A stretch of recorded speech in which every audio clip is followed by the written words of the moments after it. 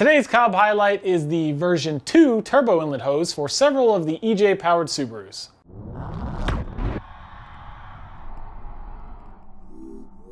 This highlight video is a 2-for-1 special. We've got updated designs for 2 different families of EJ cars.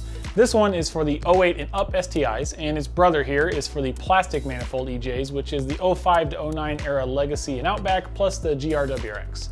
But we'll mostly talk about the STI one simply because nearly everything I'm going to say applies to both, so no need to say it all twice. These are stock replacement parts, so it can be the very first mod that you make.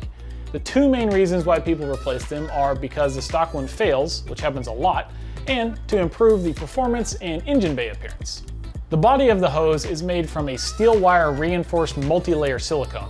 It starts with 6 layers and maintains that most of the way through, but it does drop down to 5 layers right at the end, so it's super sturdy through the entire piece, but just a bit more flexible and thinner when trying to slide it onto the compressor inlet.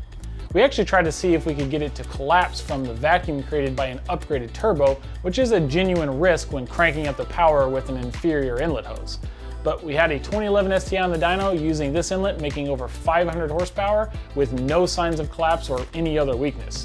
Speaking of which, it is a 2.4 inch internal diameter, so it's designed to fit a stock turbo or a stock location upgraded turbo.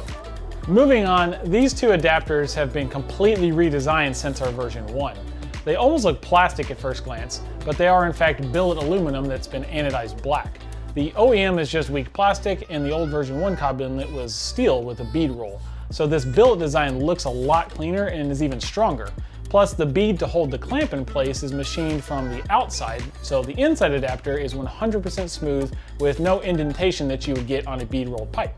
Aside from the actual materials used to construct them, there are several other nice benefits and design features over the original or stock version. First, it's friggin' big. I'm sure you can already tell, but it has far more total volume throughout versus stock or any of the other aftermarket versions that I've seen. And that really does help performance. You're not going to see massive gains just from a turbo inlet, but we have seen legitimate and repeatable increases in power specifically due to changing this part alone, as it reduces pressure drop before the compressor housing, and that improvement on the inlet side has a direct benefit on the hot side that helps with spool time and throttle response. Another nice improvement over the version 1 is a cleaner and more simple setup of the vacuum lines and ports. Everything matches the OEM layout perfectly, so no teeing off lines or getting things mixed up. It all just goes back where you originally disconnected it, including this bespoke connector we made for the PCV. It just plugs in exactly the same way the OEM connector works. We even made the effort to find high quality barbed fittings for the other ports that are shorter, which gives the entire unit a smaller profile to look cleaner and help with install. On that note, usually installing one of these things can be a big pain in the butt. Typically the best option is to actually remove the entire intake manifold, but even with a much larger size, we managed to design this one so that it can be installed without having to remove everything around it.